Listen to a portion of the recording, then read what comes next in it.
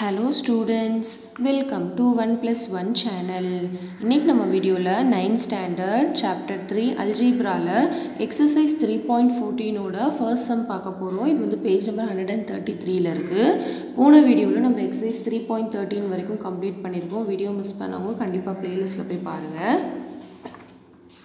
First sum, solve by any one of the methods. Okay, already நம்ம வந்து நிறைய methods வந்து solve பண்ணிருக்கோம். அதாவது substitution method, elimination method, cross multiplication method. இந்த மூணு methodsமே போன exerciseலலாம் நம்ம ஃபுல்லா பார்த்துட்டோம்.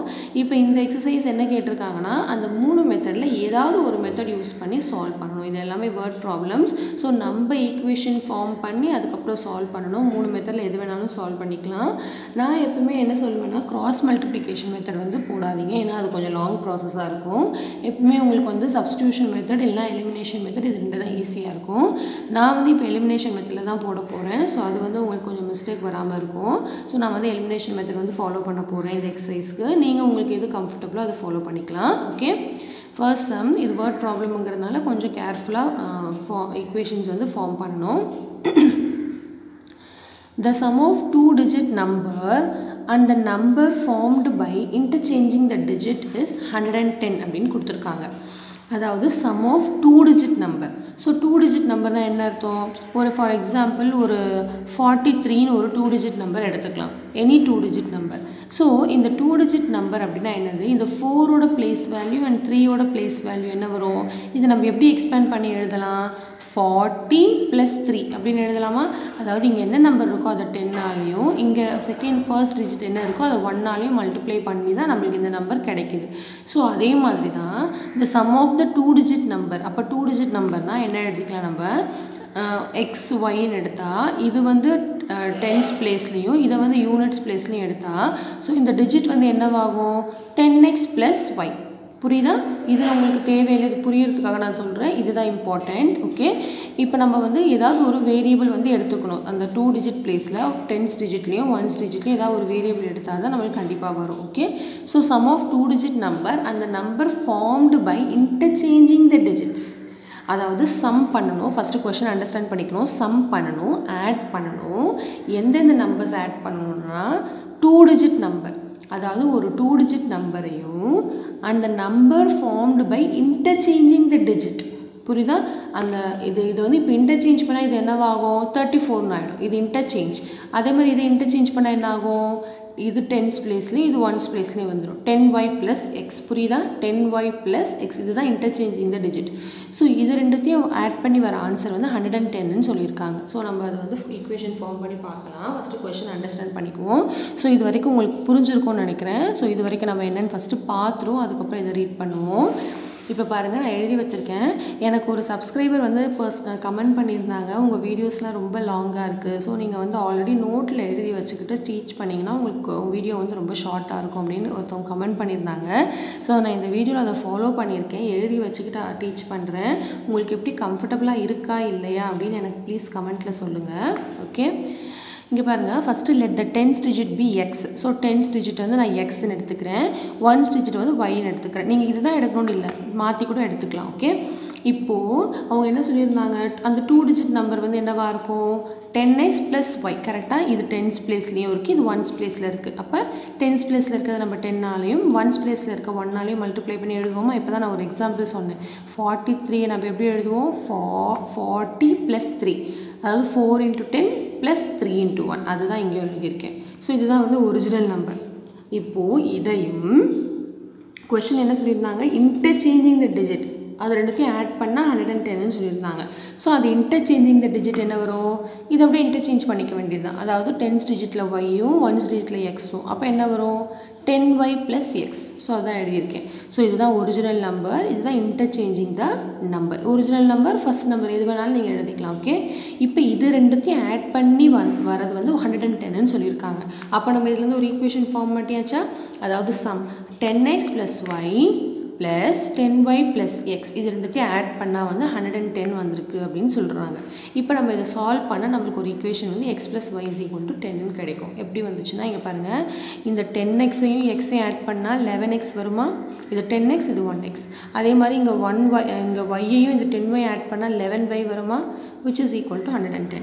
ஸோ இப்போ இது பார்த்தீங்கன்னா இது மூணுமே வந்து 11 டேபிளில் கேன்சலேஷன் ஆகிற மாதிரி இருக்குது. அதனால் நான் டிவைடட் பை 11 போட்டேன்னா இந்த 11 இதெல்லாம் கேன்சல் ஆகிடும். இது வந்து 10 டைம்ஸ் வரும். ஸோ அதனால் x plus y is equal to 10. இப்போ நம்மளுக்கு ஒரு ஈக்குவேஷன் கிடச்சிருச்சு. ஸோ இது வரைக்கும் உங்களுக்கு கொஷின் கிளியராக அண்டர்ஸ்டாண்ட் ஆகிருக்கும்னு நினைக்கிறேன். இது மாதிரி பார்ட்டாக கொஷினை படித்து அண்டர்ஸ்டாண்ட் பண்ணிக்கலாம், அப்போ தான் புரியும். Next part of the question. இப்போ ஒரு ஈக்குவேஷன் நம்ம ஃபார்ம் பண்ணிட்டோம். நம்மளுடைய எய்ம் என்னென்னா 2 ஈக்குவேஷன் வந்து நம்ம ஃபார்ம் பண்ணணும். அப்போ நம்ம சால்வ் பண்ண முடியும். கரெக்டாக? இப்போ அடுத்த பார்ட் ஆஃப் த கொஷின்.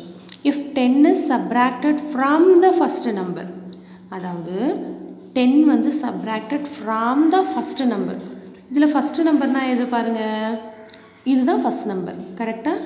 இதுதான் ஒரிஜினல் நம்பரை தான் first number. 10 is subtracted from, இதிலேருந்து 10 சப்ராக்ட் பண்ணுறோம். ஃப்ரம் எது சொல்லியிருக்காங்களோ அதுதான் ஃபஸ்ட்டு போடணும். கரெக்டாக?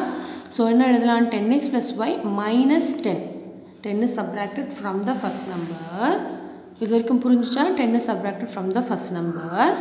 The new number is 4 more than 5 times the sum of the digits of the first number அப்படின்னு சொல்லியிருக்காங்க. அதாவது the new number is 4 more than, அதாவது இதில் அந்த ஒரிஜினல் ஃபஸ்ட்டு நம்பர்லேருந்து 10 சப்ராக்ட் பண்ணி வர ஆன்சர் வந்து என்னவாக இருக்குன்னா 4 more than அப்படின்னா என்ன அர்த்தம்? 4 plus, கரெக்டாக? 5 times the sums of the digits of the first number. இங்கே என்ன சொல்லிட்டாங்க, இங்கே தான் உங்களுக்கு ஒரு லிட்டில் பிட் கன்ஃபியூஷன் வரும். இப்போ இது வரைக்கும் உங்களுக்கு புரிஞ்சிச்சு இல்லையா? 10 is subtracted from the first numberனா 10x plus y minus 10. the new number, அதாவது இதை இப்படி சப்ராக்ட் பண்ணி வர ஆன்சர் வந்து 4 more than 4 plus 5 times the sum of the digits of the first number. அதாவது இதோட மீனிங் என்னென்னா 5 டைம்ஸ்னா 5 இன்ட்டு அப்படின்னு அர்த்தம். கரெக்டாக? Some of the digits of the first number அப்படின்னா என்னதுன்னா ஃபஸ்ட்டு நம்பர் வந்து 10x ப்ளஸ் ஒய். ஸோ அதனால் இங்கே 10x ப்ளஸ் ஒய் போகணும்னு அர்த்தம் கிடையாது. இங்கே என்ன சொல்லியிருக்காங்கன்னா some of the digits of the first number. அந்த ஃபஸ்ட்டு நம்பரோட டிஜிட்ஸ் மட்டும் தான் ஆட் பண்ண சொல்லியிருக்காங்க. அப்போ இந்த ஃபஸ்ட்டு நம்பரோட டிஜிட்ஸ் என்னது? எக்ஸும் ஒய்யும் தான் ஃபஸ்ட் நம்பரோட டிஜிட்ஸ். புரியுதா? இது ரெண்டு தான் டிஜிட்ஸ். இது வந்து நம்பர். புரியுதா? அந்த டிஜிட்ஸை தான் ஆட் பண்ண சொல்லியிருக்காங்க. அப்போ நம்ம இங்கே என்ன எழுதணும்? X plus Y. ஸோ இதுதான் வந்து செகண்ட் ஈக்குவேஷன் ஃபார்ம் பண்ணுறதுக்கான ரூல். புரியுதா? ஸோ நீங்கள் என்ன எழுதியிருக்கணும் அதை அப்படியே இங்கே சொல்கிறேன் பாருங்கள். 10 is subtracted from the first number. அதாவது ஃபஸ்ட் நம்பர்லேருந்து நான் 10 சப்ராக்ட் பண்ணியிருக்கேன். which is equal to, ஏன் ஈக்குவல் டு போட்டிருக்கேன்னா இங்கே கொஷனில் சொல்லியிருக்காங்க 10 is subtracted from the first number. the new number is, அதாவது இது பண்ணும் போது வர ஆன்சர் என்னவாக இருக்கும்னா 4 more than, அப்போனா 4 plus 5 times, அப்போ 5 into அப்படின்னு அர்த்தம். Some of the digits of the first number. இது நல்லா ஞாபகம் வச்சுக்கோங்க. ஃபஸ்ட்டு நம்பர்னு சொன்னோன்னா இந்த 10x ப்ளஸ் ஒய் இங்கே போட்டுறக்கூடாது. அந்த ஃபஸ்ட்டு நம்பரோட டிஜிட்ஸ் தான் ஆட் பண்ண சொல்லியிருக்காங்க. புரியுதா? X plus Y. நல்லா உங்களுக்கு கிளியராக அண்டர்ஸ்டாண்ட் ஆகும்னு நினைக்கிறேன். இப்போ ஈக்குவேஷன் ஃபார்ம் பண்ணியாச்சு. இதை நம்ம சால்வ் பண்ணி ஃபைனலாக போட்டுக்க வேண்டியது தான் செகண்ட் ஈக்குவேஷன். புரியுதா? அப்போ என்ன பண்ணலாம்? இதை 10x plus Y minus 10. First இது வந்து உள்ளே கொண்டு போகலாம். 5 into x 5 into y. அப்போ 5x ப்ளஸ் 5y. நெக்ஸ்ட் என்ன பண்ணலாம்? எக்ஸ் ஒய்லாம் ஒரு பக்கமும் கான்ஸ்டன்ட்டில் அந்த பக்கமும் கொண்டு போயிடலாம். அப்போ 10x இந்த ஏற்கனவே இந்த பக்கம் இருக்குது. ஸோ இந்த 5x இந்த பக்கம் நான் கொண்டு வரேன். அப்படி வரும்போது இந்த பக்கம் மைனஸ் 5x ஆகும். அப்புறம் இந்த y ஏற்கனவே இங்கே இருக்குது. 5y இந்த பக்கம் கொண்டு வந்தால் மைனஸ் 5y ஆகும். ஈக்குவல் டு 4 இந்த பக்கம் கான்ஸ்டன்ட் இந்த பக்கமே தான் இருக்குது. இந்த 10 மட்டும் இந்த பக்கம் கொண்டு போனால் மைனஸ் 10 இந்த பக்கம் போனால் வந்து ப்ளஸ் 10 ஆகிடும். புரியுதா? இப்போ என்ன பண்ணலாம்? 10x மைனஸ் 5x வந்து 5x.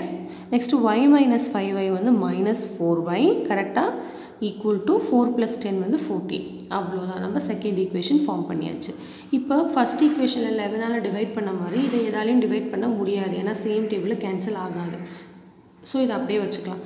இப்போது 2 ஈக்குவேஷன் ஃபார்ம் பண்ணியாச்சு. இது வரைக்கும் தான் கொஞ்சம் நீங்கள் ஸ்ட்ரகிள் பண்ண வேண்டியதாக வரும், கேர்ஃபுல்லாக இருக்க வேண்டியதாக வரும்.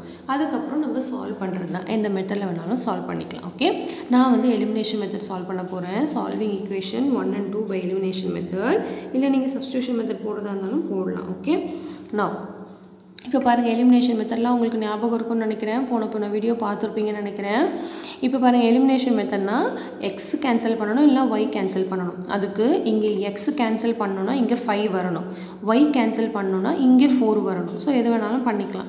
ஸோ நான் வந்து ஃபஸ்ட் ஈக்குவேஷன் ஒய் கேன்சல் பண்ண போகிறேன். அதனால் ஃபஸ்ட் ஈக்குவேஷன் வந்து நான் 4ஆல் மல்டிப்ளை பண்ணும்போது இங்கே வந்து 4y வந்துடும். அப்போ இது ரெண்டும் கேன்சல் ஆகிடும். அதுதான் எலிமினேஷன் மெத்தட். ஏதாவது ஒன்று கேன்சல் பண்ணணும், இல்லை நீங்கள் எக்ஸ் கேன்சல் பண்ணுறதாலும் பண்ணிக்கலாம். அதுக்கு இந்த ஈக்குவேஷனை 5ஆல் மல்டிப்ளை பண்ணணும். ஓகே, இப்போது எக்ஸை கேன்சல் பண்ணணுன்னா இதை 5ஆல் மல்டிப்ளை பண்ணணுன்னா எக்ஸை மட்டும் 5ஆல் மல்டிப்ளை பண்ணணும்னு அர்த்தம் கிடையாது, ஃபுல்லாக மல்டிப்ளை பண்ணணும். புரியுதா?